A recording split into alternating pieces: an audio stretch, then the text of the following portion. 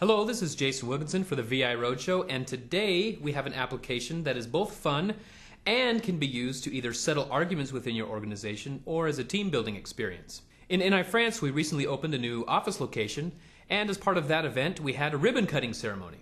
Wanting to be as high-tech as possible, the NI France branch decided to use robots to actually cut their ribbon for them. They divided the branch into 3 teams. Applications engineering had scissors on their robot, while marketing had a rotating blade, and sales also had a rotating blade.